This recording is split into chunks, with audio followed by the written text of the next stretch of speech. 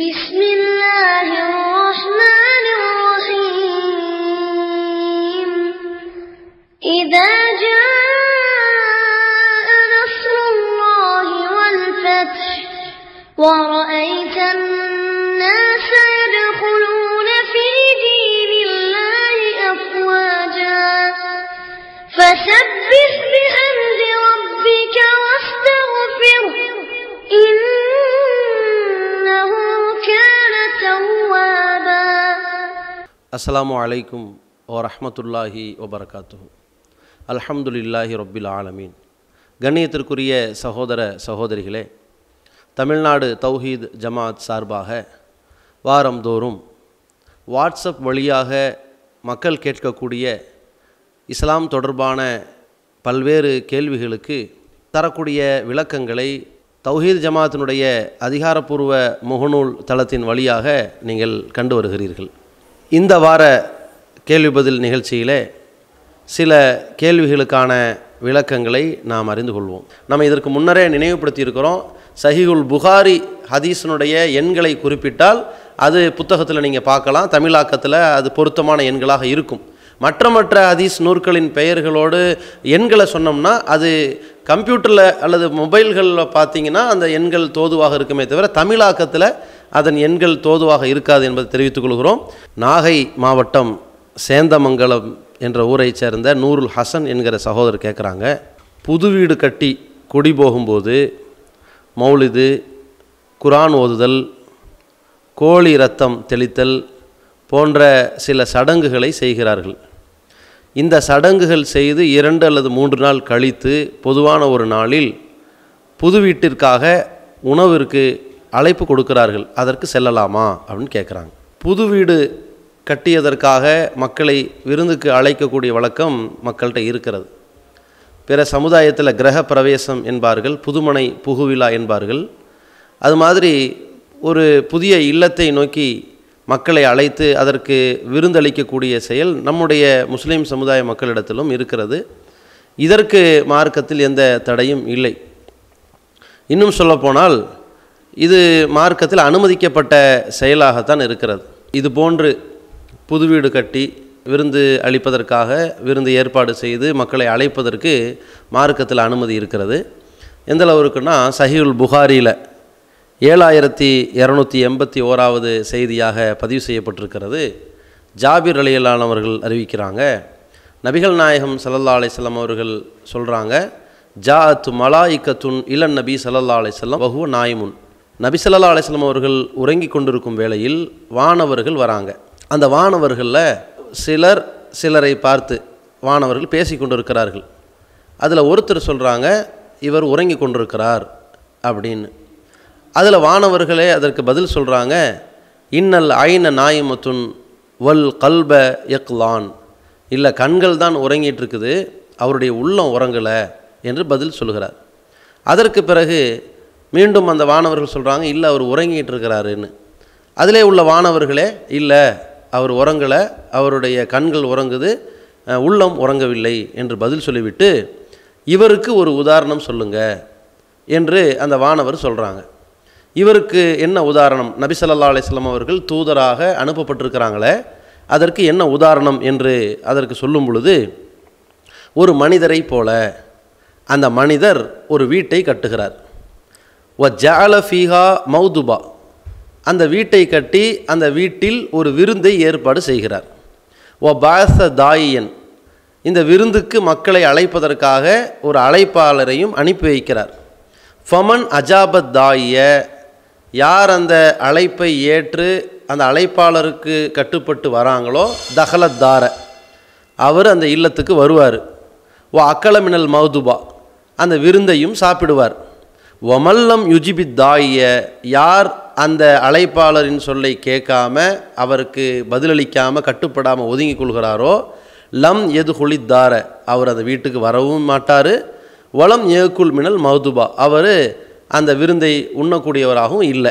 இதை ரசூலுல்லாஹி ஸல்லல்லாஹு அலைஹி வஸல்லம் அவர்கள் பற்றிய அந்த வர்ணனையை, ஒரு உதாரணத்தை வானவர்கள் இப்படி பேசிக்கிட்டு இருக்கிறாங்க. இப்படி சொல்லிட்டு இதில் என்ன குறிப்பிடுறாங்க அப்படின்னா, இதற்கான விளக்கம் என்ன அப்படின்னு சொல்லும் பொழுது, ஃபத்தாரு அல் ஜன்னா, இந்த வீடு என்பது சொர்க்கமாகும்.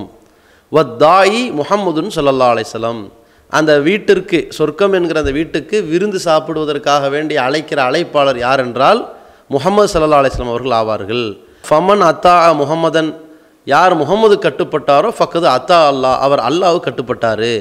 ஒமன் அசா முஹம்மதன் ஃபக்கது அசல்லாஹ, யார் முஹம்மதை நிராகரித்தாரோ அவர் அல்லாஹுவை நிராகரித்தவராவார் என்று சொல்லி நபி ஸல்லல்லாஹு அலைஹி வஸல்லம் அவர்களை தூதராக அனுப்பியதற்கான ஒரு உதாரணமாக, உவமையாக வானவர்கள் சொல்லி அதை ரசூலுல்லாஹி ஸல்லல்லாஹு அலைஹி வஸல்லம் அவர்கள் மக்களுக்கு சொல்கிறாங்க. இதில் எப்படி ஒரு வீடு கட்டியது போன்றும், அதில் விருந்து ஏற்பாடு செய்தது போன்றும், அந்த விருந்துக்காக மக்களை அழைப்பதற்கு ஒரு ஆளை நியமனம் செய்தது போன்றும், அந்த ஆளும் மக்களை அழைத்தது போன்றும், மக்களும் அதற்கு கட்டுப்பட்டு வந்து விருந்தை சாப்பிட்டது போன்றும் ஒரு உவமையை, மார்க்கத்தில் அனுமதிக்கப்பட்ட ஒரு செயலை உதாரணமாக வானவர்கள் சொல்ல அதை ரசூலுல்லாஹி ஸல்லல்லாஹு அலைஹி வஸல்லம் அவர்களும் அதை மக்களுக்கு சொல்கிறாங்க. அப்போ இதிலிருந்து என்ன தெரிகிறது அப்படின்னு சொன்னால், புது வீடு கட்டியதற்காக வேண்டி விருந்து கொடுப்பதற்கும் அதற்காக மக்களை அழைப்பதற்கும் மார்க்கத்தில் அனுமதி இருக்கிறது, அது பிரச்சனை இல்லை. ஆனால் இப்போ சகோதரருடைய கேள்வி என்ன அப்படின்னு கேட்டால், வீட்டிற்கு விருந்துக்காக வேண்டி புது வீடு கட்டியதற்காக விருந்து வைக்கிற சந்தர்ப்பத்தில் புது வீடு கட்டும்போது சில சடங்குகளை, சில அனாச்சாரங்களை பிற சமுதாய மக்கள் செய்கிறாங்க. பிற சமுதாய மக்களாக இருந்தால் அங்கே பூஜை செய்வாங்க, பசுமாட்டை வீட்டுக்குள்ளே கொண்டு வந்து அது வீட்டில் சுற்றி ஒரு வகையில் சிறுநீர் கழிக்கணும் அப்படின்னு சொல்லி நம்புகிறாங்க. இப்படியெல்லாம் ஒவ்வொரு வகையான நம்பிக்கை பிற மக்கள்கிட்ட இருக்கிறது. இப்போ நம்ம சமுதாயத்தில் எப்படி வந்திருக்கு அப்படின்னா, அங்கே கோழி ரத்தம் தெளிக்கணும், மௌலுது ஓதணும், ஃபாத்திஹா ஓதணும், அங்கே சூரா பக்கரா ஓதணும், இப்படியெல்லாம் ஒரு சிறப்பு ஏற்பாடுகள் செய்யப்படுகிறதை பார்க்குறோம். மார்க்கத்தில் இல்லாத செயல்களை மார்க்கத்தின் பெயரால் பிதாத்தான காரியங்களை செய்கிறாங்க. அங்கே ஒரு கூட்டுதுவா ஏற்பாடு பண்ணுறாங்க, அங்கே ஒரு சிறப்பு தொழுகை நடத்தணுங்கிறாங்க. இந்த மாதிரியான அனாச்சாரங்கள் நடக்குது. இப்படி ஒரு தீமை நடக்கும் பொழுது அந்த சபையில் நாமளும் போய் கலந்துக்கலை. இப்போ சகோதரனை கேட்குறாங்கன்னா, அப்போ கலந்துக்காமல் ஓரிரு நாட்கள் கழித்து புது வீட்டுக்காக வேண்டி ஒரு விருந்து ஏற்பாடு செய்யப்படுகிற பொதுவான அந்த விருந்து சபையில், எந்த அனாச்சாரமும் நடக்காத அந்த சபையில் நம்மளை விருந்துக்கு அழைச்சாங்கன்னா போய் கலந்துக்கலாமா? இதுதான் அவர் கேள்வி. பொதுவாக தீமையை கண்டால் ஒரு இறை நம்பிக்கையாளனுடைய செயல் எப்படி இருக்க வேண்டும் என்பதை அல்லாஹ்வுடைய தூதர் அவர்கள் அழகான வழிமுறையை சொல்லி கொடுத்துருக்காங்க. சஹீஹ் முஸ்லிம் என்ற ஹதீஸ் கிரந்தத்தில் 49வது செய்தியாக பதிவு செய்யப்பட்டிருக்கிற ஹதீஸை பார்க்கலாம். இதில் நபி ஸல்லல்லாஹு அலைஹி வஸல்லம் அவர்கள் சொல்கிறாங்க, மன் ரஆ மின்கும் முன்கரன், உங்களில் ஒருவர் ஒரு தீமையை கண்டீர்களானால் ஃபல்யுகையிருஹு பியதிஹி, அந்த தீமையை தனது கையால் தடுக்கட்டும், அந்த தீமையை இல்லாமல் ஆக்கட்டும், தீமையை புறக்கணிக்கட்டும். இதான் அல்லாஹ்வுடைய தூதர் சொல்கிறாங்க. அப்படி முடியாதவர்கள் இல்லம் எஸ்தத்தி, யாருக்கு முடியவில்லையோ அவர் ஃபபி லிசானிஹி, தன்னுடைய நாவால் தடுக்கட்டும். இல்லம் எஸ்தத்தி, அதுவும் முடியாதவர்கள் ஃபபி கல்பிஹி, தன்னுடைய மனதால் வெறுத்து அந்த தீமையை விட்டு ஒதுங்கி கொள்ளட்டும். வதாலிக்க, அதுதான் அல்லாஹ்ஃபுல் ஈமான், இறை நம்பிக்கையில் மிகவும் பலவீனமானதாகும்னு சொன்னாங்க. இறை நம்பிக்கையில் ஒருவனுக்கு ரொம்ப உச்சகட்டமான நிலை அல்லது நடுத்தரமான நிலை, ஆக கீழ்நிலை என்று பிரித்து அதில் ஒரு தீமையை கண்டால் மனதால் வெறுத்து ஒதுங்கி எனக்கும் இந்த தீமைக்கு எந்த தொடர்புமே இல்லைன்னு ஒதுங்குறான் பாருங்க, இதுதான் ஈமானுடைய கடைசி நிலை. இந்த கடைசி நிலையையாவது நம்ம அடைய வேண்டும் என்று சொன்னால் அந்த தீமை தொடர்பான எல்லா நிகழ்ச்சியும் புறக்கணிச்சாதான் அந்த கடைசி நிலையை நம்ம அடைய முடியும். பொதுவாக ஒரு புது வீட்டுக்காக வேண்டி அழைக்கிற சந்தர்ப்பத்தில் எல்லா மூட நம்பிக்கையும் செஞ்சிட்ருப்பாங்களாம். அந்த மூட நம்பிக்கை செய்யும் போதெல்லாம், பிரமத கலாச்சாரத்தை நடைமுறைப்படுத்தும் போதெல்லாம், அல்லது மார்க்கத்தின் பெயரால் ஒரு பிதத்தை அரங்கேற்றும் போதெல்லாம் நம்ம தலை காட்டாமல் அதுக்கு பிறகு ஒரு மணி நேரம் கழிச்சோ 2 மணி நேரம் கழிச்சோ அல்லது சாயங்காலமோ அல்லது இரவோ அல்லது மறுநாள் காலையிலையோ ஒரு விருந்து ஏற்பாடு செய்யப்பட்ட உடனே அந்த புது வீட்டுக்காக வேண்டி விருந்து சாப்பிட்டு வருவோமையானால், இப்போ நாம் என்ன செய்யலாம், ஒரு சமாளிக்கிறதுக்கு சொல்லிக்கலாம். அந்த தீமை நடக்கும்போது நாங்கள் இல்லைன்னு சொல்லலாமே தவிர, அந்த புது இல்லத்திற்காக வேண்டி நாம் விருந்தில் கலந்து கொண்டோமா இல்லையா, அந்த இல்லத்தை புதுப்பிச்சதுக்காக வேண்டி அவர் ஏற்பாடு செய்த நிகழ்ச்சியில் கலந்துக்கிட்டோமா இல்லையா என்று வந்தால், நிகழ்ச்சியில் கலந்துக்கிட்டோம், விருந்து சாப்பிட்டோம், அவர்களை அங்கீகரித்தோம் என்று தான் வரும். நம்ம ஒரு தீமையை புறக்கணிக்கிறதா இருந்தால், எது தொடர்பாக ஒரு விருந்து தரப்படுதோ, அந்த விருந்தை தருவதற்காக மக்களை அவர்கள் அழைக்கிறார்களோ, அந்த விருந்து தொடர்பாக அவர்கள் என்னென்ன தவறுகளை செய்கிறாங்களோ அந்த தவறுகளை நாம் புறக்கணித்தோம் என்பதை பதிவு செய்கிறதா இருந்தால், அந்த புறக்கணிப்பை காட்டுறதா இருந்தால், அது தொடர்பான எல்லா நிகழ்வையும் புறக்கணிக்கணும். இப்போ திருமணம் நடக்குது, திருமணத்தில் வரதட்சணை கொடுக்கல் வாங்கல் பேசப்பட்டிருக்குது. இந்த வரதட்சணை கொடுக்கல் வாங்கல் என்பது திருமண மண்டபத்தில் நடக்குமானா நடக்காது. அதுக்கு முந்தின நாள் நடக்கலாம், அதுக்கு முந்தைய இரவில் நடக்கலாம், அல்லது திருமண நாளின் காலையில் நடக்கலாம், எப்போ வேணாலும் நடக்கலாம், அல்லது திருமணம் செய்த மறுநாள் கூட நடக்கலாம். ஆனால் நாம் ஏன் திருமண சபையை புறக்கணிக்கிறோம்? இது வரதட்சணை பேசி முடிக்கப்படுகிற திருமணம் என்று அதை புறக்கணிக்கிறோம். அல்லது ஒரு திருமணம் நடக்கும்போது பிதாத்தான சில காரியங்களை, அனாச்சாரங்களை திருமண சபையில் செஞ்சுட்டாங்க. ஒரு நாள் கழித்து மாப்பிள்ளை வலிமா கொடுக்குறாரு, அப்போ நம்ம வலிமாவையும் புறக்கணிக்கிறோம். ஏன் புறக்கணிக்கிறோம்? அவர் திருமண சபையில் தானே பிதாத்தை செஞ்சார், திருமண சபையில் தானே மார்க்கத்துக்கு முரணான காரியத்தை செஞ்சார், அல்லது மாலையை போட்டு பிற மத சமுதாயத்தை போன்று ஈடுபட்டார். இப்படி ஏதாவது ஒரு தவறான செயல், மார்க்கத்தில் தவிர்க்கப்பட வேண்டிய செயல்களை எல்லாம் அவர் திருமண சபையில் செஞ்சார். அதற்கு மறுநாள் கொடுக்குற வலிமாவளையா செஞ்சார், செய்யலை. ஆனால் நம்ம ஏன் வலிமாவையும் புறக்கணிக்கிறோம்னா, திருமணம் தொடர்பாக அவர் கொடுக்கிற விருந்தில் நாம் புறக்கணிப்பை காட்டினா தான் நாம் அந்த தீமையை தடுக்கிறோம். ஒன்று கையால் தடுத்துருக்கிறோம், அல்லது மனதால் வெறுத்தாது ஒதுங்கி இருக்கிறோம் என்கிற நிலை வரும். அந்த அடிப்படையில் இந்த புது வீட்டுக்காக வேண்டி எப்போதுமே அந்த வீட்டுக்கே போகக்கூடாதுன்னு நம்ம சொல்ல வரலை. எப்போ வேணாலும் போகலாம். எப்போ போகலாம்? புது மனைக்காக வேண்டி அவர் ஒரு விருந்து ஏற்பாடு பண்ணார் பாருங்க, அந்த விருந்து தொடர்பான என்னென்ன நிகழ்ச்சியில் மார்க்கத்துக்கு முரணாக செஞ்சுருக்காரோ அந்த தீமையும் புறக்கணிக்கணும், அது தொடர்பான விருந்தையும் புறக்கணிக்கணும். இதெல்லாமல் 19 அவர் வீட்டுக்கு போகிறது, மற்ற நாட்களில் போய் வீட்டில் அவங்கள சந்திக்கிறது, அப்போ அவங்க ஏதாவது நமக்கு ஒரு சாப்பாடோ அல்லது டீயோ எதையாவது கொடுப்பார்களேயானால் அது சாப்பிட்றது தப்பு கிடையாது. இப்போது ஒரு வாதத்திற்கு புதுமனை நிகழ்ச்சிக்காக வேண்டி அன்றைய தினத்தில் நம்ம புறக்கணிச்சிட்டோம், அந்த பிதத்தான மூடநம்பிக்கையிலலாம் கலந்துக்கல. அதுக்கு மறுநாள் இப்படி ஒரு விருந்து ஏற்பாடு பண்ணியிருக்காங்கன்னு வைங்க, அதில் போய் கலந்துக்கிட்டோம்னா நாளைக்கு என்ன வரும், என்ன பேச்சு வரும்?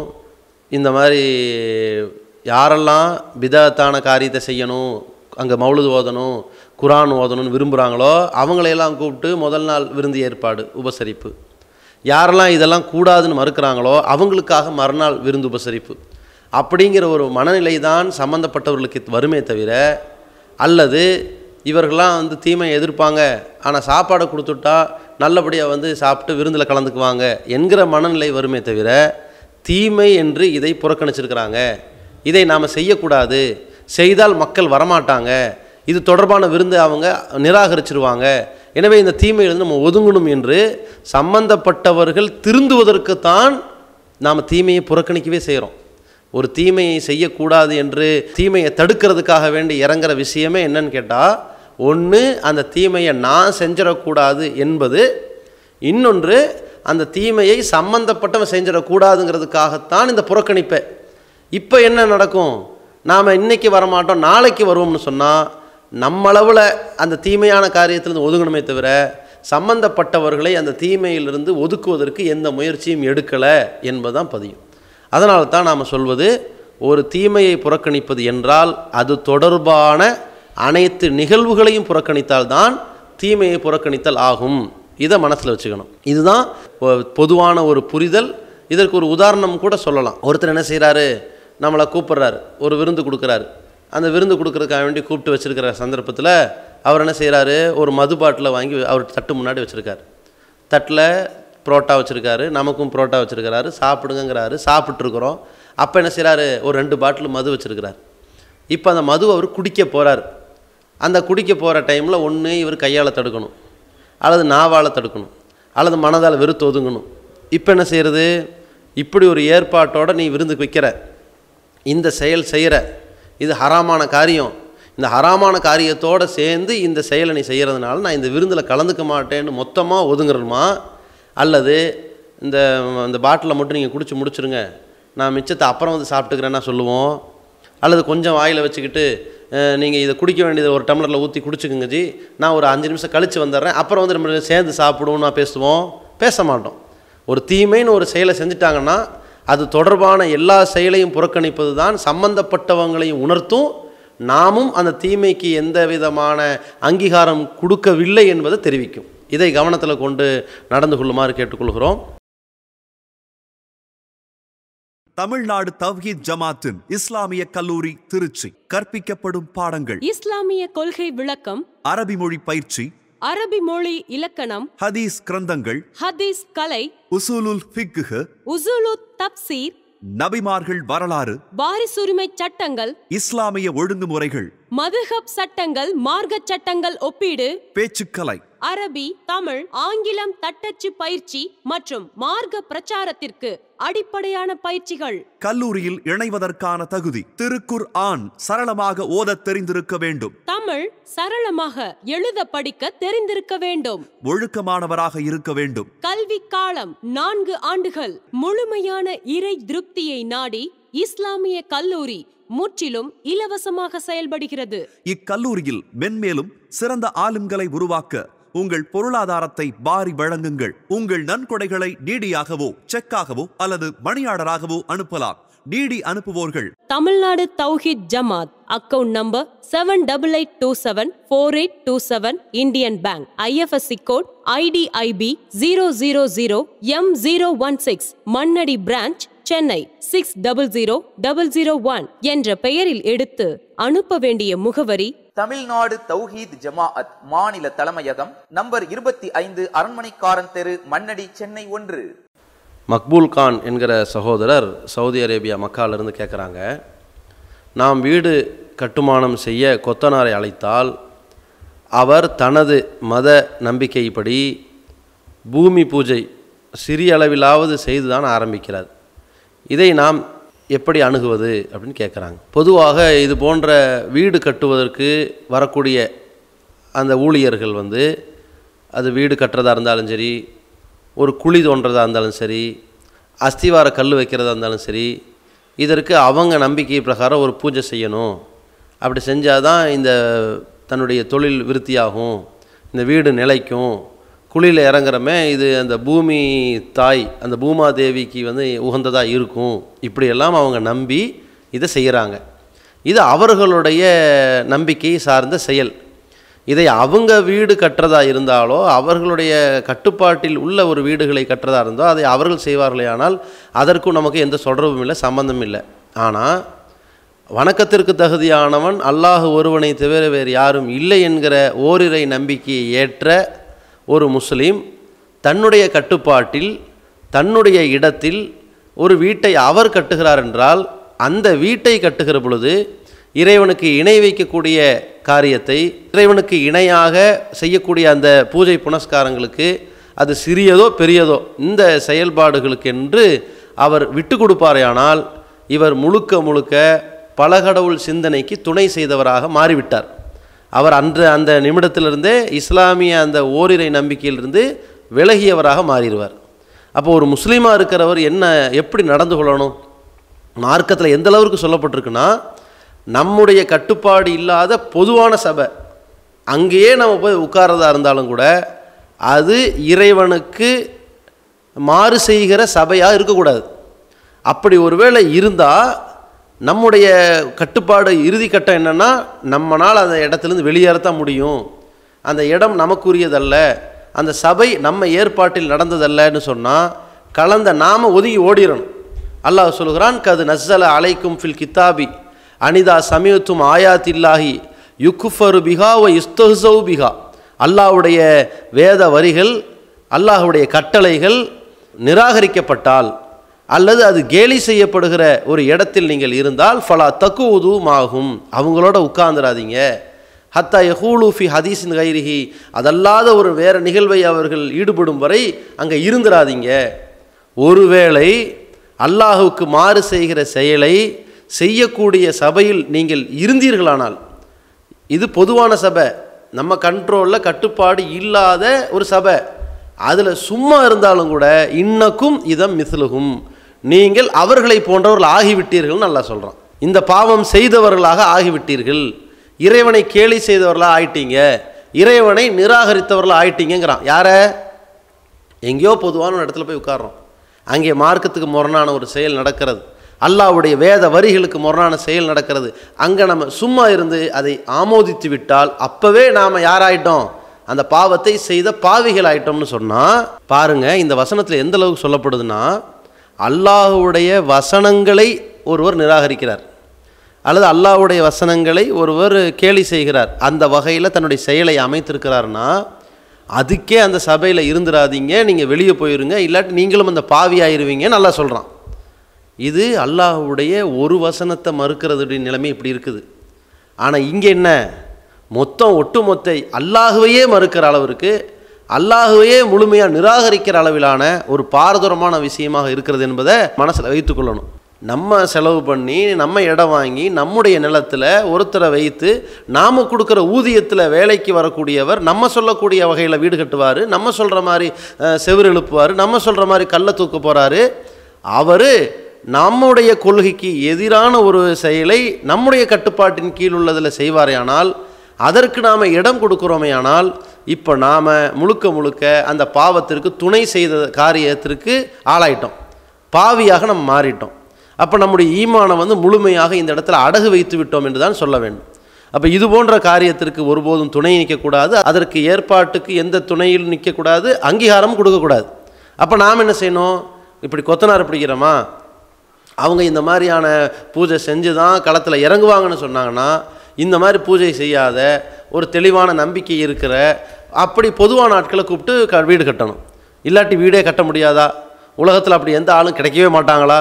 கொஞ்சம் யோசித்து பார்க்கணும். உலகம் பூரா கட்டப்படுகிற எல்லா வீடுகளுக்கும் பெரிய பெரிய அப்பார்ட்மெண்ட்டுகளுக்கும் இது மாதிரி ஆட்கள் பூமி பூஜை செய்து கல் நாட்டி இதுக்கப்புறம் தான் எல்லா வேலையும் நடக்கிறதா? இல்லையே. ஒரு குறிப்பிட்ட இடத்துல ஒரு குறிப்பிட்ட சிலர் இப்படி செய்கிறாங்க.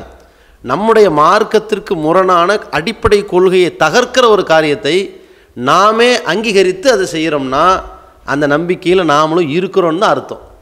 அவர் என்ன செய்கிறாரு, குழியில் இறங்குறாரு. இந்த குழியில் இறங்கும்போது தன்னுடைய உயிருக்கு பாதிப்பு வரக்கூடாதுன்னா இந்த பூமியின் தெய்வத்துக்கிட்ட பூஜை பண்ணணும்னு அவர் நினைக்கிறாரு, இல்லாட்டி நமக்கு பாதிப்பு வரும்னு பயப்படுறாரு. அதுக்கு நீங்கள் இடம் கொடுத்தீங்கன்னா நீங்களும் இந்த பூமிக்குன்னு ஒரு தனி கடவுள் இருக்குதுன்னு நம்புறீங்க, அந்த பூமிக்கு செய்ய வேண்டிய கடமை இருக்குதுன்னு நம்புறீங்க, அதற்கு பூஜை செய்ய வேண்டிய கடமை இருக்குதுன்னு நம்புறீங்க. அதை செய்யாவிட்டால் இவருக்கு என்னமோ ஆயிரும் என்றும் நீங்கள் பயப்படுறீங்க. இப்போ அல்லாஹ்வோடு மற்றவர்களை கடவுளாக நீங்களும் சித்தரிக்கிறீங்க. அப்பதான் இதனுடைய செயல். அப்போ இந்த மாதிரி காரியத்தை செய்யக்கூடாது. அல்லாஹ்வுடைய தூதர் அவர்கள் குறிப்பிட்ட ஒரு தெளிவான அறிவுரையை நம்ம ஏற்கனவே சுட்டி காட்டியிருக்கிறோம். சஹீஹ் முஸ்லீமில் வரக்கூடிய செய்தி, மன்ராமின்கு முன்கரன் ஃபல்யு கையிருகு பியதிஹி, உங்களில் ஒருவர் தீமையை கண்டால் தனது கையால் தடுங்கன்னு ரசூலுல்லாஹ் சொன்னாங்க. இப்போ கையால் தடுங்கன்னு சொன்னாங்களே, தீமையை இல்லாமல் ஆக்கிறதுக்கு கரத்தால் தடுங்கன்னாங்களே, அது யாருக்கு யாருக்கு அதிகாரம் இருக்கிறதோ, யார் கையில் ஆட்சி இருக்கிறதோ, யார் கையில் சட்டமேற்ற அதிகாரம் கையில் வழங்கப்பட்டிருக்குதோ அவங்க கையால் தடுத்துருவாங்க. மார்க்கத்துக்கு முரணான காரியத்தை நடப்பதை தடுக்க முடியும் அவங்களால. அப்படி முடியாதவர்களுக்கு தான் அடுத்த நிலை, நாவிலாவது சொல்லி தீமை நடக்க விடாமல் பாதுகாத்துக்க அப்படின்னு அர்த்தம். அந்த அதிகாரமும் இல்லாத பலவீனமான நிலையில் உள்ளவங்களுக்கு தான் நம்ம அதிகாரமும் இல்லை, நம்ம கண்ட்ரோலும் இல்லை, நம்ம கட்டுப்பாடு இல்லை, நம்ம இடமும் இல்லை, எங்கேயோ ஒரு பொது இடத்துல நிற்கிறோம், அங்கே பேசவும் முடியாது, அங்கே தடுக்கவும் முடியாது, அங்கே அதிகாரத்தை செலுத்தவும் முடியாது, அங்கே நாம் மக்களோட மக்களாக நின்றுக்கிட்டு இருந்தால் தான் அப்பவும் தீமையை கண்டால் நம்மளவில் ஒதுங்கி ஓடி போயிடணும். அப்படி ஒதுங்க வேண்டும்னு சொன்ன மார்க்கத்தில், அதுதான் ஈமானில் பலவீனமான நிலைன்னு சொன்ன ஒரு மார்க்கத்தில் இப்போ என்ன நடக்குது, வீடு நம்மளுது, இடம் நம்மளுது, கண்ட்ரோல் எல்லாம் நம்ம கையில் இருக்குது, நம்ம தான் ஆளை நியமிக்கிறோம், நம்ம விருப்பம் இருந்தால் வைக்கலாம், விருப்பம் இல்லைன்னா அனுப்பிடலாம், நம்ம தான் சம்பளம் கொடுக்குறோம். ஆனால் இந்த செயலுக்கு மட்டும் இதில் நம்ம இடம் கொடுப்போமே, ஆனால் இது முழுக்க முழுக்க இப்படி செய்பவர்கள் ஈமானை விற்றுத்தான் இறை நிராகரிப்பை விலைக்கு வாங்கி கொள்கிறார்கள். இதை கவனத்தில் வைக்கணும். இதெல்லாமல் தெளிவாக கூப்பிடும்போதே இதெல்லாம் இங்கே செய்யக்கூடாது. உங்கள் நம்பிக்கை எப்படி இருக்குமானால் உங்கள் மனதளவில் இருக்கிறது எங்களை பாதிக்காது. உங்களோட வீட்டில் இருந்துக்கிட்டாலோ நீங்கள் வீட்டிலேருந்து வரும்போதே அதை மனசில் நினச்சிக்கிட்டாலோ அது எங்களுக்கு தேவையில்லை. இந்த சபையில் வரும்போது இந்த இடத்துல இறைவனுக்கு இணையான காரியங்களை செய்யக்கூடாது, இது எங்கள் நம்பிக்கைக்கு எதிரான செயலை எங்களுடைய இடத்திலே செய்வதற்கு நாங்கள் அனுமதிக்க மாட்டோம் என்பதை தெளிவாக அவர்களுக்கு தெரிவித்து விடும்படி கேட்டுக்கொள்கிறோம். தமிழ்நாடு தௌஹீத் ஜமாத் உலகெங்கும் வாழும் தமிழ் பேசும் முஸ்லிம்களிடத்தில் இஸ்லாத்தை அதன் தூய வடிவில் எடுத்துரைத்து வரும் தமிழ்நாடு தௌஹீத் ஜமாத் அல்லாஹுவின் மாபெரும் கிருபையால் ஏராளமான மார்க்க மற்றும் சமுதாய பணிகளை செய்து வருகிறது. சென்னை மண்ணடியில் அரண்மனைக்காரன் தெருவில் இயங்கி வரும் தமிழ்நாடு தௌஹீத் ஜமாத்தின் மாநில தலைமையகத்தை மையமாக கொண்டு ஏராளமான மக்கள் நல பணிகள் நடைபெற்று வருகின்றன. மாநில தலைமையகத்தின் கீழ்த்தளத்தில் ஏகத்துவ மார்க்க அறிஞர்கள் எழுதிய நூல்கள் மற்றும் வீடியோ பதிவுகள் TNTJ வீடியோ விஷனில் விற்பனையாகி வருகின்றன. மாநில தலைமையகத்தின் கீழ்த்தளத்தில் குடும்ப பிரச்சனைகளை மார்க்க அடிப்படையில் தீர்க்கும் ஷரியத் தீர்ப்பாயம் செயல்பட்டு வருகிறது. ஒடுக்கப்பட்டோரின் உரிமைக்காக குரல் கொடுக்கும் உணர்வு வார இதழ் மற்றும் ஏகத்துவம் அலுவலகம் மாநில தலைமையகத்தில் விறுவிறுப்புடன் செயல்பட்டு வருகிறது. சத்திய தௌஹீத் கொள்கையை தொலைக்காட்சி, இணையதளம், சமூக வலைத்தளம் மூலம் கொண்டு செல்ல மாநில தலைமையகத்தில் அமைந்துள்ள எடிட்டோரியத்தில் துடிப்புடன் செயலாற்றி வருகிறது. சமுதாய நலன் கருதி நன்மையை ஏவி தீமையை தடுக்கும் வண்ணம் மாநில தலைமையகத்தில் உடனுக்குடன் நிர்வாகிகள் கூடி மாநில நிர்வாகிகளின் கலந்துரையாடல் நடந்து வருகிறது. ஒவ்வொரு நாளும் பயனுள்ள தகவல்களை எடுத்துரைக்கும் நாளும் ஒரு நபி மொழி, செய்தியும் சிந்தனையும், இன்று ஒரு இறைவசனம் போன்றவை மாநில தலைமையகத்தில் இயங்கி வரும் பள்ளிவாசலில் ஒளிப்பதிவு செய்யப்படுகிறது. முஸ்லிம் சமுதாயத்திற்காக தமிழ்நாடு தௌஹீத் ஜமாத் மாநில தலைமையில் ஏழைகளுக்காகவும் மருத்துவ உதவி புரியவும் வசதியானவர்களிடம் ஜகாத் தொகை திரட்டி பகிர்ந்து வழங்கி வருகிறது. ஆன்மீகத்தின் பெயரால் மக்களை வழிகெடுக்கும் அசத்திய கொள்கைவாதிகளை மக்களிடம் அம்பலப்படுத்த அவர்களோடு பல்வேறு விவாத நிகழ்ச்சிகளை நடத்தி வருகிறது. மேலும் தமிழ்நாடு தௌஹீத் ஜமாத்தின் மாநில தலைமை சமுதாய அக்கறையுடன் வெள்ளம், புயல், பேரிடர் காலத்தில் தாமாக களமிறங்கி மீட்பு பணிகளை செய்து வருகிறது.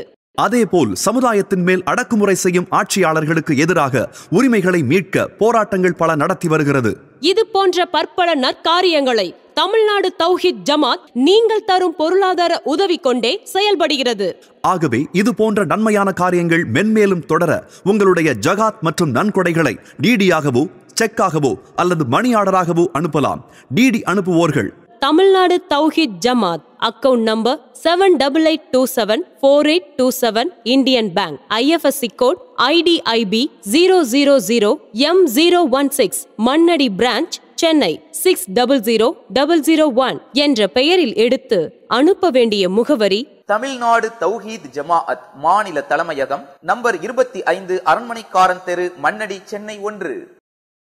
சவுதி அரேபியா அல் ஜுபைல் என்கின்ற பகுதியிலிருந்து யாசர் அராஃபத் அவங்க கேட்குறாங்க, புது வீடு கட்டி போகும்போது அலங்கார சீரியல் லைட் போடலாமா அப்படின்னு கேட்குறாங்க. பொதுவாக எந்த ஒரு செயலை நாம் செய்வதாக இருந்தாலும் அந்த செயலில் பயன் இருக்கணும். அந்த செயலுக்காக நாம் செய்யக்கூடிய செலவு பயனுள்ள வகையில் அது கழியணுமே தவிர வீணான வகையில் அது போகக்கூடாது. எந்த அளவிற்கு என்றால், ஒரு மனிதனுடைய இன்றியமையாத மிக அத்தியாவசியமானது உணவும் குடிநீரும். அதில் கூட அல்லாஹ் ரப்புல் ஆலமீன் திருமறை குரானில் குறிப்பிடுகிறான். சூரா ஆராஃப் 7வது அத்தியாயத்தில் 31வது வசனத்தில் நம்ம பார்க்கலாம். குழு வஷ்ரபு, உண்ணுங்கள் பருகுங்கள், வலா துஸ்ரிஃபு, வீண் விரயம் செய்யாதீர்கள், இன்னஹு லா யுஹிப்புல் முஸ்ரிஃபீன், வீண் விரயம் செய்பவர்களை அல்லாஹ் நேசிக்க மாட்டான் என்று அல்லாஹ் குறிப்பிடுகிறான். அப்போ இந்த அளவிற்கு ரொம்ப அத்தியாவசியமான விஷயத்தை பற்றி அல்லாஹ் பேசும்போது கூட அந்த உண்ணுங்கள் பருகுங்கள் வீண் விரயம் பண்ணிடாதீங்க. நம்முடைய பொருளாதாரம், நம்முடைய நேரம், நம்முடைய உடைமைகள் எதுலேயுமே அது வீணான முறையில் கழியும் வகையில் நாம் அமைத்து கொள்ளக்கூடாது. இந்த வீண் விரயம் செய்பவர்கள் அல்லாஹுவுக்கு கோபத்திற்கு ஆளாகக்கூடியவர்கள், அல்லாஹ்வுடைய விருப்பத்திற்கு நேசத்திற்கும் அப்பாற்பட்டவர்களாக போயிடுவாங்க. அல்லாஹ் ரப்புல் ஆலமீன் பயனுள்ள வகையில் செலவழிப்பவர்களைத்தான் நேசிக்கிறான், வீண் விரயம் செய்பவர்களை நேசிக்க மாட்டான். இன்னொரு குரான் வசனத்தில் கூட இன்னல் முபத்திரீன கானு இஹ்வான ஷயாத்தீன், வீண் விரயம் செய்பவர்கள் ஷைத்தான்களுடைய அண்ணன் தம்பிகளாக இருக்கிறார்கள் என்பதாக அல்லாஹ் சொல்கிறான். அப்போது வீண் விரயம் செய்வது ஷைத்தானுடைய கூட்டாளிகளின் செயல்பாடு, அதை செய்யக்கூடாது. இப்போ புது வீடு கட்டும்போது என்ன நடக்குது அப்படின்னு கேட்டால், ஒரு வீடை கட்டுற நேரத்தில் ஒவ்வொருவரும் தன்னுடைய செல்வத்திற்கு ஏற்றாற்போல், தன்னுடைய பொருளாதார வசதிக்கு ஏற்றாற்போல் அவரவர் அளவு, அழகு, உயரம் அப்படின்னு சொல்லிட்டு பல அளவில் விசாலமாக கட்டிடுறாங்க. அதை சில பேர் ஒரு 2 ரூம் வச்சு கட்டுவாங்க, சில பேர் 2 மாடி அடுக்கில் கட்டுவாங்க. அது தப்பு கிடையாது, அது எந்த காலத்திலும் அது பயனளிக்கக்கூடியதாக இருக்கும்.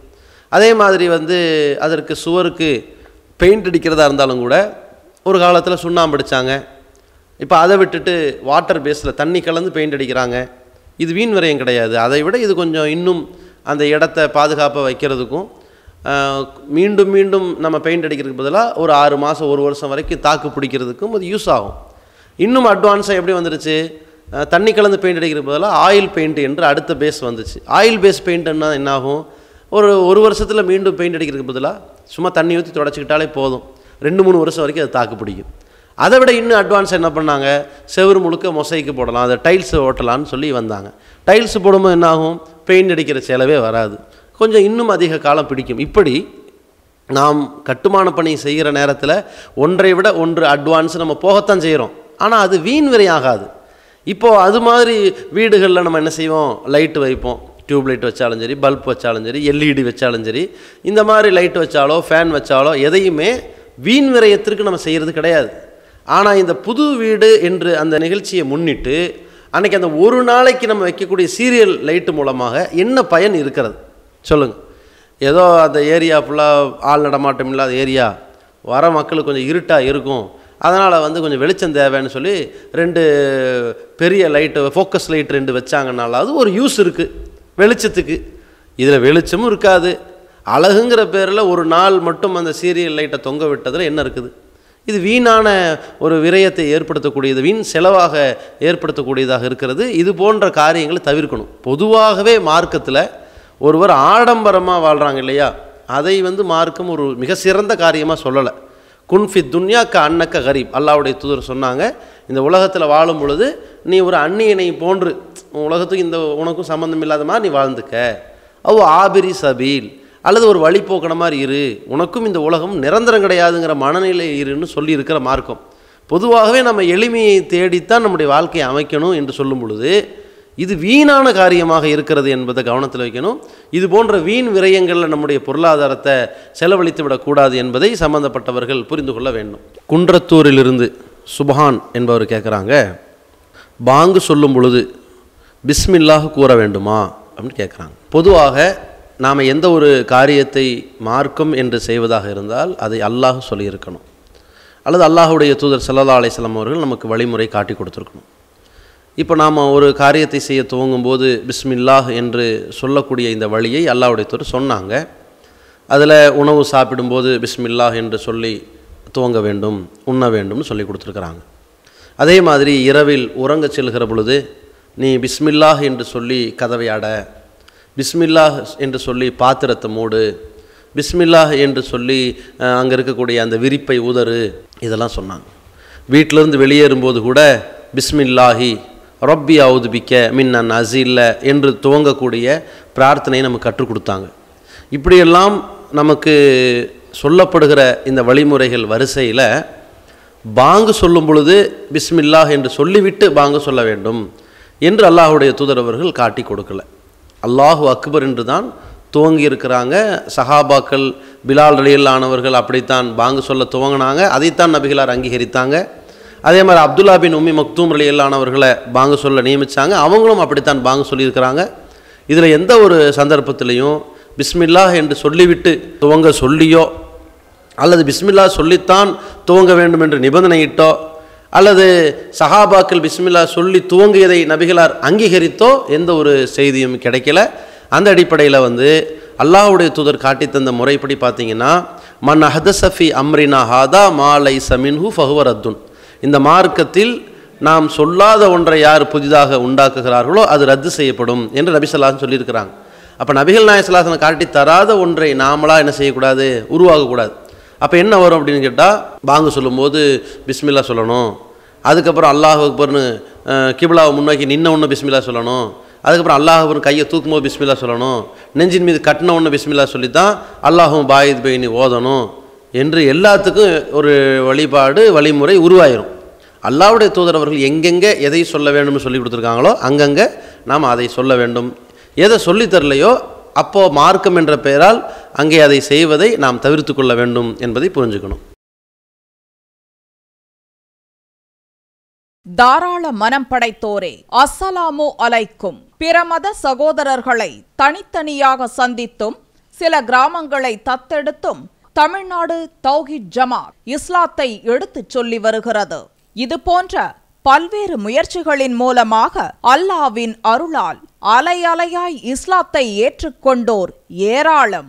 இஸ்லாத்தை ஏற்றுக்கொண்டவர்களுக்கான அஃபிடவிட், கத்னா முறையாக பெயர் மாற்றம் செய்வதையும் இந்த ஜமாத் சிறப்பாக செய்து வருகிறது. இஸ்லாத்தை முறையாக கற்றுக்கொள்வதற்காக ஆண்களுக்கும் பெண்களுக்கும் தனித்தனியாக விசாலமான சொந்த கட்டடத்தில் அனைத்து வசதிகளுடன் முற்றிலும் இலவசமாக இஸ்லாமிய பயிற்சி மையங்கள் சிறப்பாக செயல்பட்டு வருகின்றன. எனவே மறுமையில் அதிகம் நன்மைகளை பெற்றுத்தரும் இந்த மகத்தான பணிக்கு உங்களின் ஜக்காத் மற்றும் நன்கொடைகளை தாராளமாக வாரி வழங்குவீர். உங்களது ஜக்காத் மற்றும் நன்கொடைகளை டிடியாகவோ செக்காகவோ மணி ஆர்டராகவோ அனுப்பலாம். டிடி அனுப்புபவர்கள் தமிழ்நாடு தௌஹீத் ஜமாத், account number 78274827 Indian bank, IFSC code IDIB 000M016, Mannady branch, Chennai 600001 என்ற பெயரில் எடுத்து அனுப்ப வேண்டிய முகவரி: தமிழ்நாடு தௌஹீத் ஜமாத் மாநில தலைமையகம், எண் 25, அரண்மனைக்காரன் தெரு, மண்ணடி, சென்னை 1. அடுத்தபடியாக இலங்கை மல்வானை என்கிற பகுதியை சேர்ந்த சுலைம் என்பவர் கேட்குறாங்க, இஸ்திகாரா தொழுகையை தொடர்ந்து துவா செய்த பின்னர் சரியானது எது என்று நாம் எப்படி கண்டறிய முடியும்? அல்லாஹ் உள்ளத்தில் ஏதேனும் அறிகுறிகள் ஏற்படுத்துவானா? தெளிவான விளக்கம் தரவும் அப்படின்னு கேட்குறாங்க. மக்களுக்கு மத்தியில் 2 காரியங்களில் எதை தேர்வு செய்வது என்கிற குழப்பம் சில நேரத்தில் ஏற்படும். 2 காரியங்களில் ஒன்று நல்லது ஒன்று கெட்டதுன்னு சொன்னால் அதில் குழப்பம் வராது. கெட்டதை செய்யக்கூடாது, நல்லதை செய்யணும், இதுதான் தெளிவு. 2மே சிறந்த காரியமாக இருந்தால் 2இல் ஒன்றை தேர்வு செய்யணும்னு வரும் பாருங்க, அப்போ ஒரு சின்ன குழப்பம் வரும். தன்னுடைய மகளுக்கு மணமகனை பார்க்குறாங்க, 2 மாப்பிள்ளையை பற்றி வந்திருக்குது. நாம் எதிர்பார்த்த மார்க்க ரீதியான குறையும் 2 பேர்ட்டையும் இல்லை. அவர்கள்ட்ட நாம் எதிர்பார்க்கிற மற்ற விஷயங்கள், அந்த தன்மைகள், பண்புகள் எதுலேயுமே 2 பேர்ட்டையும் என்ன செய்யலை, இல்லை. தீய பண்புகள் எதுவும் இல்லை, நல்ல பழக்கங்கள் 2 பேர்ட்டையுமே நல்ல ஒரு தெளிவான ஒரு தெளிவு தான் கிடைக்கிது. இப்போ எந்த மாப்பிள்ளைக்கு நம்முடைய மகளை கட்டி கொடுக்க, இப்போ ஒரு குழப்பம் வரும். அல்லது நம்முடைய பிள்ளை ஒரு ஸ்கூலில் சேர்க்கணும், 2 ஸ்கூலை பற்றி வருது, 2மே பட்ஜெட்லேயும் சரி, கல்வி தரத்துலேயும் சரி, மாணவர் கண்காணிப்புலையும் சரி, பராமரிப்புலையும் சரி, எல்லாமே நல்லா இருக்குது என்று வருது. இதில் எந்த ஸ்கூலில் சேர்க்குறது என்று குழப்பம் வரும். ஒரு வாகனம் வாங்குறாங்க, இந்த கலர் வாங்கவா அந்த கலர் வாங்கவா, ஒரு கடைக்கு போய் சட்டை எடுத்தாலும் கூட இதுவா அதுவா, இப்படி சில நேரத்தில் டவுட் வரும். பெருமதியான ஒரு பொருளாதாரத்தை கொடுத்து செய்ய வேண்டியதோ அல்லது பெரிய ஒரு ப்ராஜெக்டாக கூட அது இருக்கும், அல்லது வாழ்க்கை பிரச்சனையாக கூட இருக்கும். இப்போ இந்த மாதிரியான நேரத்தில் 2இல் ஒன்றை தேர்வு செய்ய வேண்டி நெருக்கடியில் நம்ம நிற்போம். இதில் எதை தேர்வு செஞ்சாலும் கொஞ்ச காலம் கலந்ததுக்கு பிறகு நாம் அதை தேர்வு செஞ்சுருக்கக்கூடாதா, இதை போய் தேர்வு செஞ்சிட்டோமேங்கிற ஒரு கவலை வந்துடக்கூடாது. அல்லது தேர்வு செய்த பொருள் அல்லது தேர்வு செய்த நபர் காலத்துக்கு நமக்கு பெரிய இடைஞ்சலாகவோ நமக்கு எதிர்வினையாகவும் அமைஞ்சிடக்கூடாது. அப்போ இது மாதிரியான ஒரு கட்டத்தில் 2இல் சிறந்தது எது என்று தேர்வு செய்வதற்காக ஒரு குழப்பம் ஏற்படும் பொழுது அதில் சிறந்த ஒன்றை அல்லாஹ் நமக்கு காட்டுவான் என்ற நம்பிக்கையில் தொழுது கேட்கக்கூடிய ஒரு பிரார்த்தனைக்கு பேர் தான் இஸ்திகாரா என்கிற ஒரு பிரார்த்தனை. அந்த இஸ்திகாரா என்கிற பிரார்த்தனையை கடமை அல்லாத ஒரு உபரியான ஒரு 2 ரக்காத்தை தொழுதுட்டு அல்லாஹ்விடத்தில் ஒரு பிரார்த்தனை செய்யணும். அந்த பிரார்த்தனை மூலமாக நமக்கு 2 விஷயத்தில் எது நமக்கு தகுதியானது, எது நமக்கு நல்லது, எது நமக்கு உகந்தது என்பதை நன்கு அறிந்த அல்லாஹ்வே நமக்கு காட்டுவான். அப்படி காட்டி கொடுப்பதன் மூலமாக நம்ம அந்த ஒன்றை தேர்ந்தெடுத்துடலாம். இப்போ சகோதரனை கேட்குறாங்கன்னா அது எப்படி காட்டுவான்? கனவு வருமா, யாராவது சொல்லுவாங்களா, அது எந்த மாதிரி நமக்கு தெரியும் என்பதை கேட்குறாங்க. இதற்கான பதில் நம்ம வேற எங்கேயும் தேட வேண்டாம். அல்லாஹ்வுடைய தூதர் அவர்கள் இந்த இஸ்திகாரா தொழுகையை தொடர்ந்து ஒரு துவாவை சொல்லி கொடுத்தாங்களே, அந்த துவாவின் வாசகத்திலேயே நமக்கு எந்த மாதிரி அந்த சரியான ஒன்றை, தகுதியான ஒன்றை அல்லாஹ் நமக்கு தேர்வு செய்வான் என்பதை நம்ம அறிந்து கொள்ளலாம். அந்த துவாவில் என்ன வருது? திறந்ததை தேர்வு செய்ய அல்லாஹ்ட்ட முறையிடுவாரேயானால் 2 ரக்காத் தொழுதுட்டு ஒரு துவாவை கேட்கணும். அந்த துவாவில் எப்படி வருது? அல்லாஹும்ம இன்னி அஸ்தகீருக்க பி இல்மிக்க, இறைவா உன்னுடைய அறிவால் நான் சிறந்த ஒன்றை தேர்வு செய்கிறேன், தேர்வு செய்ய நாடுகிறேன். வா அஸ்தகுதிருக்க பி குதிரத்திக்க, உன்னுடைய ஆற்றலை கொண்டு சிறந்த ஒன்று எது என்பதை பெறுவதற்கான நான் ஆற்றலை வேண்டுகிறேன். வ அஸ்அலுக்க மின் ஃபதுலிக்கல் அதீம், மகத்தான உன்னுடைய அருளை நான் கேட்கிறேன். ஃப இன்னக்க தகுதிரு, ஏனென்றால் நீதான் ஆற்றல் பெற்றவன். வலா அகுதிரு, நான் ஆற்றல் உடையவன் அல்ல. ஒ தாளமு, நீ அறிந்தவன். வலா ஆலமு, நான் அறிந்தவன் அல்ல. ஓ அந்த அல்லாமுல் குயூப், நீதான் மறைவானவற்றையெல்லாம் நன்கு அறிந்தவனாக இருக்கிறாய். அல்லாஹும்ம, இறைவா, இன் குன்த தாளமு அன்ன ஹாதல் அம்ர, இறைவா இந்த காரியம், இந்த ரெண்டில் எந்த ஒரு காரியம் ஹைருன்லி ஃபி தீனி வ மாஷி வ ஆக்கிபத்தி அம்ரி, எனக்கு இந்த மார்க்க விஷயத்திலையும் என்னுடைய உலக காரியங்கள்லையும் என்னுடைய இறுதி நிலைகளிலும் எது சிறந்ததோ, இந்த ரெண்டில் ஒன்றில் எது சிறந்ததாக அமையுமோ அந்த காரியத்தை, அந்த விஷயத்தை தேர்வு செய்வதற்கு நீ எனக்கு அருள் புரிவாயாக. ஃபக்துர்ஹூலி, அதை தேர்வு செய்வதற்கு எனக்கு சக்தி கொடுப்பாயாக, ஆற்றலை கொடுப்பாயாக. வ யஸ்ஸிர்ஹூலி, அதை பெறுவதை எனக்கு எளிமையாக்குவாயாக. சும்ம பாரிக்லி ஃபீஹி, பிறகு அதிலே எனக்கு பரக்கத் செய்வாயாக.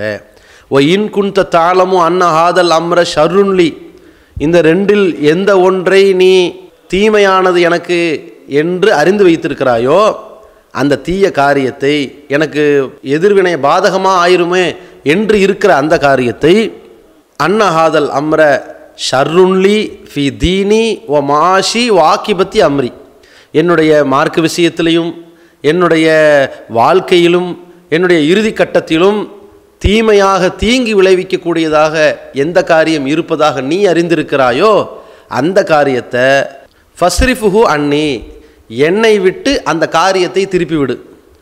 வஸ்ரிஃப்னி அன்ஹு, அந்த காரியத்தை விட்டு என்னை திருப்பிடு. அதன் பக்கம் நானும் போகக்கூடாது, அதுவும் என் பக்கம் வரக்கூடாது. அந்த மாதிரி ஆக்கீர் இறைவா என்று நாம் கேட்குறோம் இல்லையா? இந்த பிரார்த்தனையினுடைய வாசகத்திலேயே இந்த இரண்டில் எது நமக்கு தகுதியானது என்று அல்லாஹ் அறிந்து வைத்திருக்கிறானோ அந்த விஷயத்தை நாம் பெறுவதற்கு ஏற்ற மாதிரி அல்லாஹ் நமக்கு ஒரு வாய்ப்பை கொடுப்பான். எது தகுதியானதோ அதை பெறுவதற்கு நமக்கு வழியை இலகுவாக்குவான். எது தகுதியானதோ அதை பற்றியே நமக்கு காட்டுவான். எது நமக்கு பாதிப்பாகவும் பாதகமாக போயிரும்னு அல்லாஹ் அறிந்து வச்சிருக்கிறானோ அதன் பக்கம் நெருங்காத மாதிரி நம்மளை ஆக்குவான். அதுவும் நம்ம பக்கம் வராத மாதிரி ஆக்குவான்.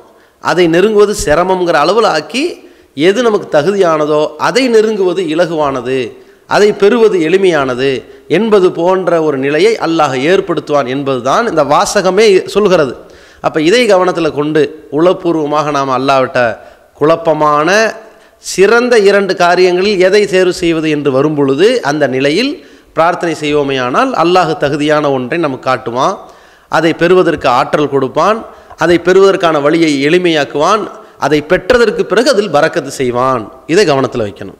புருனையிலிருந்து சாந்து முகம்மது என்பவர் கேட்குறாங்க, ஜுமாவுடைய தொழுகையில் இடையில் இணைந்து விட்டால் அவருக்கு ஜுமாவுடைய நன்மை கிடைக்குமா அப்படின்னு கேட்குறாங்க. பொதுவாக ஜுமாவுடைய நாளில் நாம் செய்ய வேண்டிய காரியங்கள் நிறைய இருக்கிறது. அந்த தொழுகைக்கு செல்பவர்கள் குளித்துவிட்டு செல்வது, அங்கே பள்ளிவாசலுக்கு சென்று 2 ரக்காத்து தொழுவது, நறுமணம் பூசுவது, அத்தர் பூசிக்கொள்வது, அங்கே பள்ளியில் சென்று சொற்பொழிவுகளில் கலந்து கொள்வது, இமாம் மெம்பரில் ஏறுவதற்கு முன்னதாகவே விரைவாக பள்ளியில் போய் அமர்ந்து கொள்வது, அங்கே சொற்பொழிவை செவிதாழ்த்தி கேட்பது, வாய்மூடி இருப்பது, அதற்கு பிறகு 2 ரக்காத் தொழுகையில் கலந்து கொள்வது, இப்படியெல்லாம் இதில் பல அம்சங்கள் இருக்கிறது. இதில் ஒவ்வொன்றுக்கும் ஒவ்வொரு வகையான நன்மைகள் சொல்லித்தரப்பட்டிருக்கு. அதில் முழுமையாக ஜும்மாவில் எழுந்து சென்று பயான் கேட்டு தொழுகையில் கலந்து கொள்பவர்களுக்கு 1 வார காலம் அல்லது 10 நாட்கள் பாவங்கள் மன்னிக்கப்படுகின்றன என்றெல்லாம் அல்லாஹ்வுடைய தூதர் சொல்லியிருக்கிறாங்க. அதே மாதிரி ஜும்மாவில் சொற்பொழிவு கேட்பதற்கு முன்னதாகவே சென்று அங்கே விரைவாக செல்பவர்களுக்கு முதல் சாராருக்கு ஒட்டகம் குர்பானி கொடுத்த நன்மை, அப்புறம் மாடு குர்பானி கொடுத்த நன்மை, அப்புறம் ஆடு குர்பானி கொடுத்த நன்மை, அதற்கப்புறம் கோழி, அதற்கப்புறம் கோழியின் முட்டை, அதை கொடுக்கின்ற நன்மையெல்லாம் கிடைக்கிறது என்பது ஹதீஸில் இருக்குது. ஆனால் ஒருவர் ஜும்மாவுடைய தொழுகையில் மட்டும் போய் கலந்து கொண்டு அதுவும் இடையில போய் கலந்து கொள்வாரையானால் முதல் அவருக்கு ஜும்மா தொழுகை கிடைக்குமா, ரெண்டாவது அவருக்கு ஜும்மாவின் நன்மை கிடைக்குமா அப்படின்னு நம்ம பார்க்கணும். ஒருத்தர் ஜும்மாவுடைய தொழுகையில் போய் கலந்து கொள்வாரையானால் அவருக்கு ஜும்மாவுடைய ஒட்டுமொத்த நன்மையும் கிடைக்குமா என்றால் கிடைக்காது. நேரமாக வந்தவர்களுக்கு கிடைக்கிற நன்மையும் இவர்களுக்கு கிடைக்காது. அதே மாதிரி பயான் சொற்பொழிவு கேட்ட போது கிடைத்திருக்கிற நன்மைகள் எல்லாம் சம்பந்தப்பட்ட தொழுகையில் மட்டும் கலந்து கொள்பவர்கள் கிடைக்காது. இந்த இடையில சேர்ந்து தொழுகையில் இணைஞ்சிக்கிட்டவருக்கு ஜும்மாவுடைய தொழுகையில் கலந்து கொண்ட நன்மை கிடைக்கும். அதிலும் கூடுதலாக என்னென்னா, இவர் அந்த கடமையை நிறைவேற்றிட்டாரு, ஜும்மாவை மிஸ் பண்ணலை என்று வரும். அல்லாஹ்வுடைய தூதர் கூட எச்சரிக்கை செய்திருக்காங்களா இல்லையா? என் தஹியன் அக்வாமுன் அன் வதேஹிமுல் ஜுமாத், தொடர்ந்து பல ஜுமாக்களை விடுவதை விட்டு மக்கள் ரொம்ப எச்சரிக்கையாக இருக்கட்டும், அப்படி செய்யாதீங்க அப்படின்னு அல்லாஹ்வுடைய தூதர் எச்சரிக்கை பண்ணியிருக்கிறாங்க. ஏன்னா யார் தொடர்ந்து ஜும்மாவை விட்டு கொண்டே இருப்பார்களோ அவருடைய உள்ளத்தில் அல்லாஹ் முத்திரையிட்டுருவான் அப்படின்னு சொல்கிறாங்க. இந்த ஒரு எச்சரிக்கையை பயந்து இவர் தொழுகையிலையாவது கலந்துக்கிட்டாரு என்பது வருமே தவிர அவர் எல்லா நன்மையும் பெறுவாரா என்றால் அந்த அனைத்து நன்மைகளையும் சிறப்புகளையும் பெற இயலாது. இப்போ தொழுகையிலையாவது இவர் கலந்து கொண்டாரா என்பதை எது உறுதி செய்யும்? ஒருத்தர் ஜும்மாவுடைய தொழுகை நடக்குது, லாஸ்ட்டாக அத்தஹியாத்தில் சலாம் கொடுக்குறது ஒரு நிமிஷம் இருக்குது, அங்கே போய் உட்கார்ந்தவொடனே ஜும்மா கிடச்சிருமா, தொழுகை கிடச்சிருமா என்றால் கிடைக்காது. அப்போ அவருடைய நிலை என்ன? எப்போ போய் கலந்து கொள்ளலாம், எப்போ கலந்து கொண்டால் அவர் அந்த தொழுகையை அடைவார் என்றால், அவர் ஜும்மாவுடைய 2வது ரக்காத்தின் ருக்குவை போய் அடைஞ்சிடணும். இதுதான் கடைசி பட்சம். அது எப்படி? அல்லாஹுடைய தூதர் ஸல்லல்லாஹு அலைஹி வஸல்லம் அவர்கள் சொல்லக்கூடிய செய்தியை நாம் சஹீஹ் முஸ்லிம் என்ற ஹதீஸ் கிரந்தத்தில் பார்க்கலாம். மன் அதுரக்க ரக்காத்த மினஸ் ஸலாத்தி மா அல் இமாமி, யார் தொழுகையில் இமாமோடு ஒரு ரக்காத்தை அடைந்து கொண்டாரோ ஃபகது அதுரக்க ஸலாத், அவர் தொழுகையே அடைந்து கொண்டார் அப்படின்னு வருது. இந்த ஹதீஸின் அடிப்படையில் இப்போ ஜும்மா தொழுகைக்கு 2 ரக்காத்து, 2ல் 1 ரக்காத்தையாவது நம்ம அடைஞ்சிடணும். அடைஞ்சால் ஜும்மாவை அடைஞ்சிடலாம். இப்போ 1 ரக்காத்தை அடைந்தால் ஜும்மா தொழுகையை அடைந்து விடலாம் என்றால் அந்த 1 ரக்காத்தை எப்போ அடையணும்?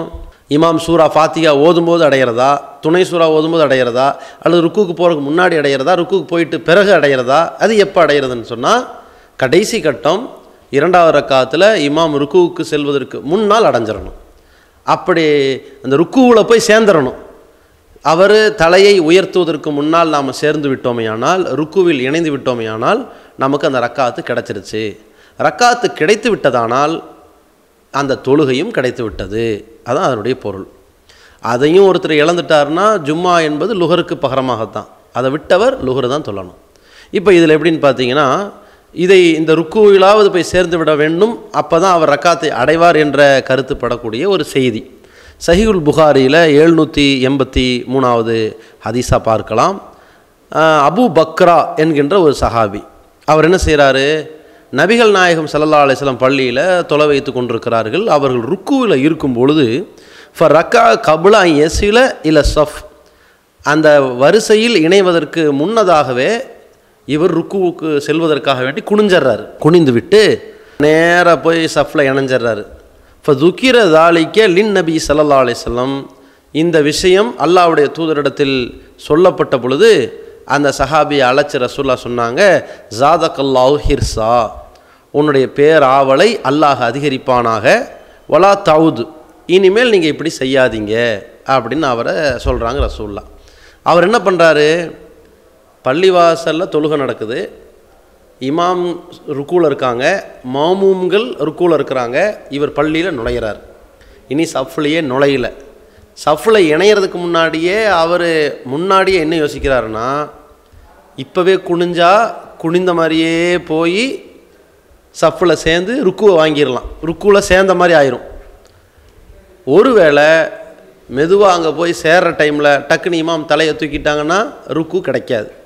அந்த ஆசையில் இவர் என்ன பண்ணிடுறாருன்னா, வாசப்படியிலேயே அதை நுழைஞ்ச உடனேயே சஃப்பில் இணைவதற்கு முன்னதாகவே ருக்குவிலேயே போய் ஜாயிண்ட் ஆகிறார். அவருக்கு தொழுகை அடையணுங்கிற ஆவல் இருக்குது பாருங்கள், அதை அல்லாஹ் அதிகமாக்கட்டும். ஆனால் இந்த மாதிரி வாசப்படியிலேயே ருக்கு செஞ்சுட்டே வந்து தொழுகையில் இணைவது என்கின்ற இந்த வழியை அவர் தொடரக்கூடாது என்பதை ரசூலுல்லாஹ் அவருக்கு கண்டித்தாங்க. ரசூலுல்லாஹி ஸல்லல்லாஹு அலைஹி வஸல்லம் அவர்கள் இதுபோன்று தொழுகையில் இணைவதற்கு முன்னதாகவே ருக்கு மாதிரியே குனிந்த நிலையில் வந்து இணைகிறத தான் கண்டிச்சாங்களே தவிர, உனக்கு இன்னும் தொழுகை பூர்த்தி ஆகலை, நீ ருக்குவில் தான் வந்து சேர்ந்துருக்கிற, அதற்கு முன்னதாக சூரா ஃபாத்திஹா ஓதப்பட்டிருக்கு, துணை சூறாலாம் ஓதப்பட்டிருக்கு, அந்த ஒரு ரக்காத்து உனக்கு விடுபட்டிருக்குது, எழுந்து தொழு என்றெல்லாம் சொல்லலை. அந்த அடிப்படையில் நம்ம என்ன பார்க்கலாம்னா, ஒருவர் ருக்குவை அடைந்து கொள்வாரையானால் அவர் ரக்காத்தை அடைகிறார், ஒருவர் ரக்காத்தை அடைவாரையானால் அவர் அந்த தொழுகையை அடைந்தார். இதை நாம் கவனத்தில் கொள்ள வேண்டும். இதெல்லாம் எதுக்கு அப்படின்னா, அது கடைசி கட்டம். ஜும்மாவில் எத்தனையோ வேலை பொழு என்று இருந்தாலும் ஜும்மாவுடைய நாளில் வியாபாரம் செய்கிறது ஹராம். எப்போ பாங்கு சொல்லப்பட்டுருச்சுன்னு வைங்க, அந்த நொடியிலேருந்து வியாபாரம் ஹராமாயிரும், நம்ம செய்யக்கூடாது. அப்போ ஜும்மாவுடைய நாளில் பாங்கு சொல்லப்பட்டு விட்டால் அதுக்கப்புறம் வியாபாரத்தை ஈடுபடுவது தப்பு. அப்போ அதற்கு முன்னதாகவே நம்ம என்ன செய்யணும்? விரைந்து பயணிப்பதற்கு, விரைந்து செல்வதற்கு, அல்லாஹ்வுடைய நினைவை எதிர்பார்த்து ஓடுவதற்காக வேண்டி நாம் அதற்கு ஆயத்தமாகணும். ஜும்மாவில் இமாம் மெம்பரில் ஏறுவதற்கு முன்னதாகவே ஆடு, மாடு, ஒட்டகம் இது போன்ற அந்த பிராணிகள் குர்பானி கொடுத்த நன்மைகளை பெறக்கூடிய வகையில் நேரங்கள் முக்கியத்துவம் கொடுத்து என்ன செய்யணும்? முன்னரே போய் பள்ளியில் கலந்து கொள்ளணும், சொற்பொழிவை செவிதாழ்த்தி கேட்கணும், அப்புறம் தொழுகையில் கலந்து கொண்டு முழுமையான நன்மைகளை பெறக்கூடியவர்களாக நம்ம இருக்கணும். இது விதிவிலக்காக யாராவது ஒருத்தர் தாமதமாக வருவாரையானால் அவர் அந்த தொழுகையை அடைவதற்கான ஒரு பதிலாகத்தான் இதை சொல்கிறோம் என்பதை தெரிவித்துக் கொள்கிறோம். அஸ்ஸலாமு அலைக்கும் வரஹ்மத்துல்லாஹி வபரகாத்துஹு.